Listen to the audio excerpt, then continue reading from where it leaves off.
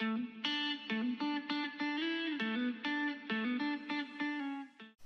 our push-ups, we are going to begin down on the ground with your hands about shoulder width apart, so your wrists and your shoulders are stacked and your feet are straight out. So your butt's not too high, your butt's not too low. Everything's nice and tight and in a nice line. And we are going to push all the way down and all the way back up. You want a full range of motion when you do your push-ups. So all the way down, all the way up. If that's too difficult, you can go ahead and drop your knees to the ground and perform your push-ups that way. So you still don't want your butt too high and you don't want your butt too low. You want your core to stay engaged and tight throughout the range of your push-ups. So down and up.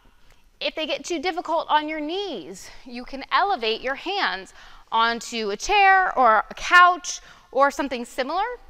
So you have the same options. So come up here and down and up. Again, your core's engaged, your body is nice and flat when we do these push-ups.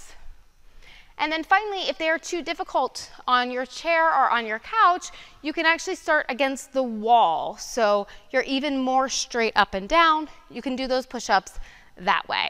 So those are your variations for push-ups.